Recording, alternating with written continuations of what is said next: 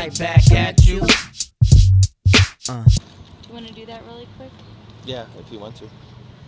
Well, if you don't want to, I'm not going to do it. I'm down for whatever.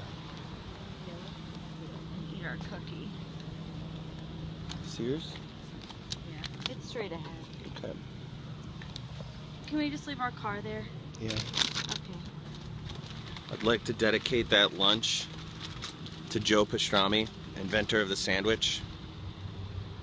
You meant a lot of things to a lot of people, but to me, you meant breakfast. I love you, Joe. I love your meat.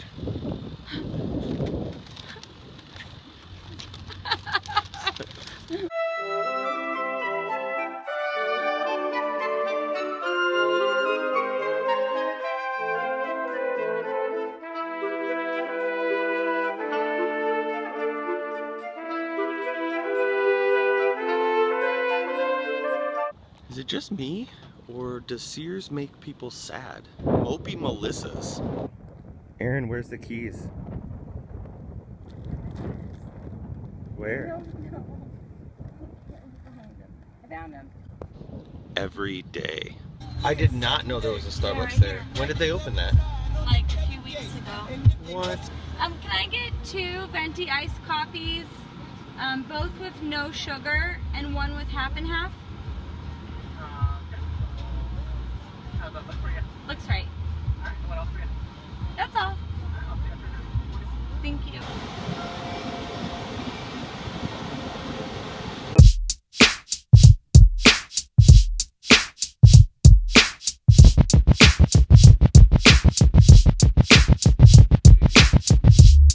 Back at you. Right back at you.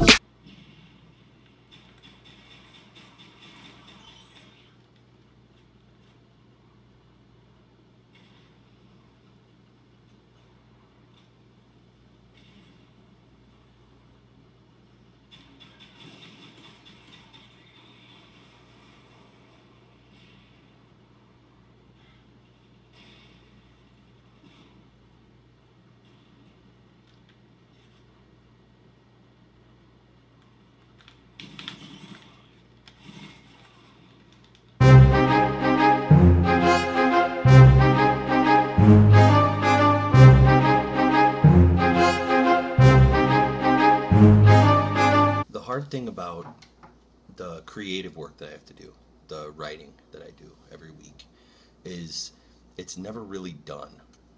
So I usually come up with an outline for what I'm going to talk about over the weekend by Monday morning, Tuesday morning at the latest. And I think about it all week. And I come up with stories and illustrations and explanations for things. And I kind of basically have different pieces that then by the end of the weekend I've arranged in a way that I think helps explain what's going on, or helps make a point, or helps people figure out, you know, what's going on. But so I've been basically done for the last 3 days. But every time I think about it, I want to take a piece and move it, and rearrange things, or try to figure out how to explain something better. So it's tough because the one main thing I do every single week, I'm never really done with it until I'm done saying it. I think about it even when I'm speaking it. I wonder, is this the next thing that I'm going to say? Is that really what I'm going to say, or am I going to say it in a different way? So that's what's tough with the week, is this thing that's kind of always there and hanging over me. It's the one thing during the week that I can't just cross off the list and say, I did that, I'm done with that. I don't know if it's always going to be that way, but for the last, I don't know, 5-6 years, it's always been that way. There's a point every Saturday where I have to just say, I'm done, and I'm gonna think about something else. I'm gonna do something else. I usually get to church on Sunday mornings a couple hours before everything starts, and I do the same thing. I kind of obsess about this.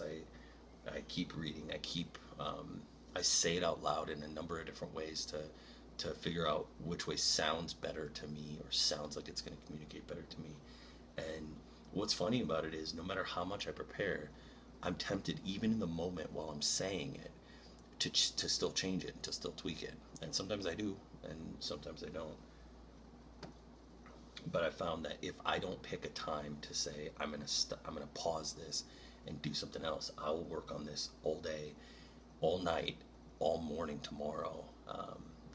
There's a sense in which what I'm trying to do every weekend is so outside my realm of ability. Like, how can I actually say that what I've written is good or is enough? But at some point, I just have to say it's good enough.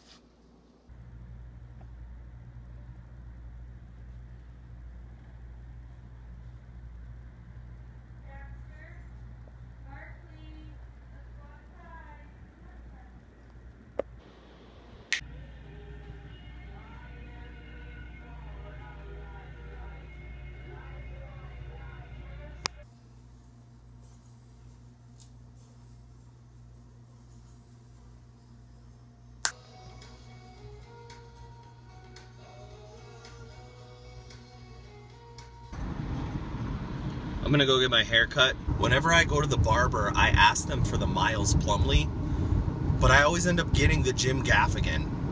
I'm sure it doesn't have anything to do with the size and shape of my head. It's kind of dark in the car, so you're gonna have to wait till I get home to see what it looks like. But I will say, dude's name is Jabir, goes by Jim. He's been in Phoenix longer than I have, but not only did I not get the Gaffigan, but I got the straight razor hot towel aftershave treatment thing, and dude crushed it, and now I smell like the 1950s. Arizona's so weird.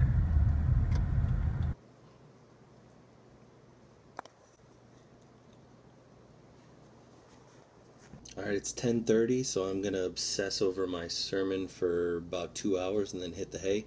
God bless you guys. I'll see you tomorrow.